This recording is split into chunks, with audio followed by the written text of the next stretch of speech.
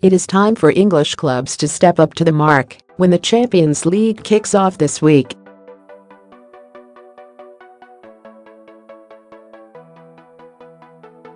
The Premier League is respected worldwide for the entertainment it brings to our TV screens and stadiums.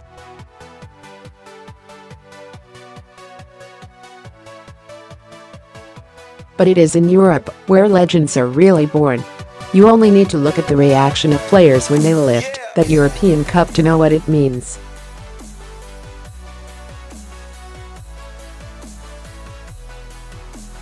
I wish I had done it.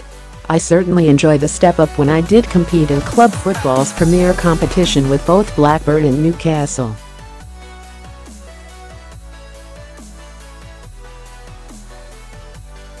And believe me, it is a step up. The game slows down, but you need to think quicker. It is more of a conundrum than the pace and power of the Premier League presented.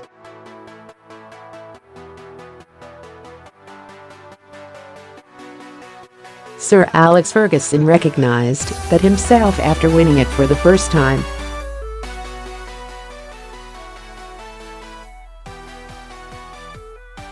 Manchester United did that almost on a wing and a prayer in that incredible treble-winning season of 1999.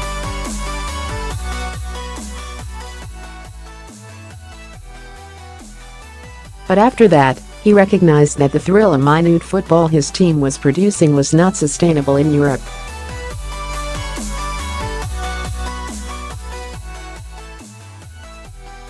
As he did throughout his managerial career, he adapted and you could watch his side play, for example, Aston Villa at home one day and Roma away the next, and see two completely different styles.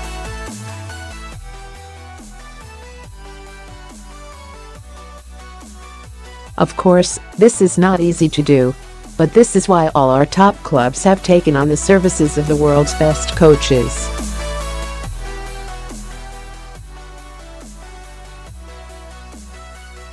Believe me, Pep Guardiola, Jose Mourinho, Antonio Conte and Jurgen Klopp are not incumbents in the hottest seats in English football just to win the League Cup.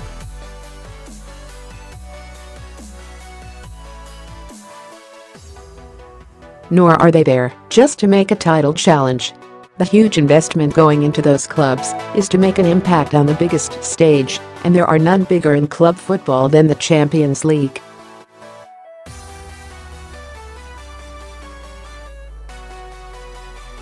Some fans do not take to it and are happy to retreat to the refuge of domestic football, believing that provides the barometer for where they are at.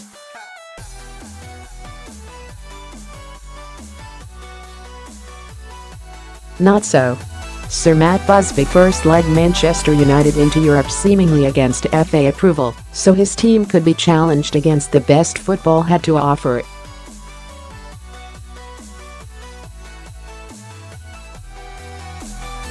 That is what we should all want.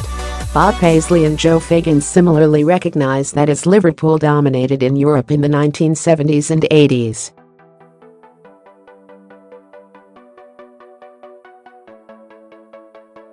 Brian Clough did not want Nottingham Forest to be remembered just for winning the league.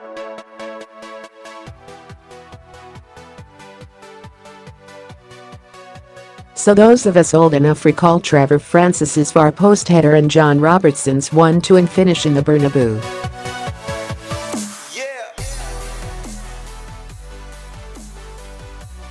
Likewise was Sir Alex in winning twice and reaching 2 more finals. He was always striving to put his club at the very top of the biggest pile. Those brilliant sides stepped up to the mark.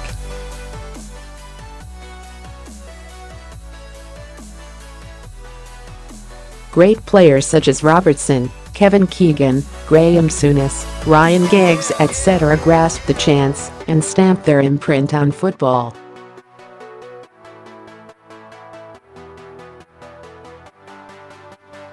Chelsea latterly recognized the massive importance of European football and finally landed the big one on that incredible night in Munich.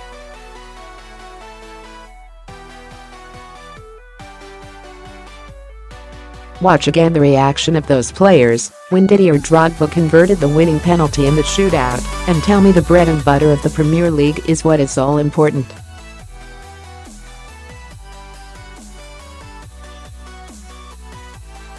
Important, yes, very, but the Champions League is another level, and it is time our players recognize that.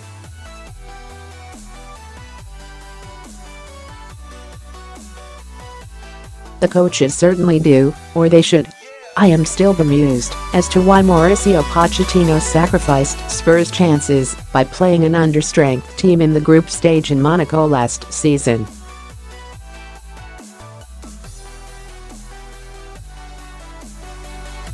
They had a league game against Chelsea the following weekend, and he was clearly prioritizing that.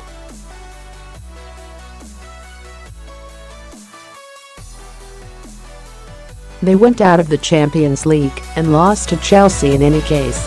Mourinho and Guardiola know what it is to rule in Europe, and I am expecting big things from them this season.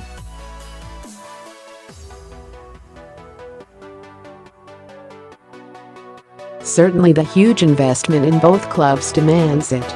City were a big letdown last season, going out to Monaco in the first knockout stage having reached the semi-finals the year before.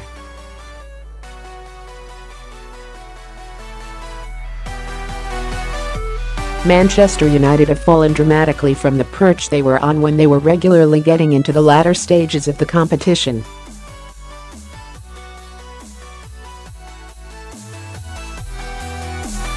Yes, Real Madrid, Barcelona, and Bayern Munich are currently a level above at the moment.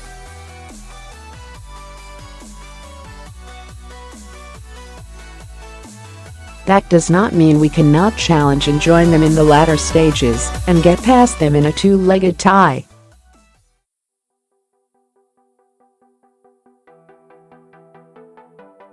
I look at the riches in the squads of the Manchester clubs and the strength in the first teams of Chelsea, Spurs and Liverpool and find no reasons why that should not be the case.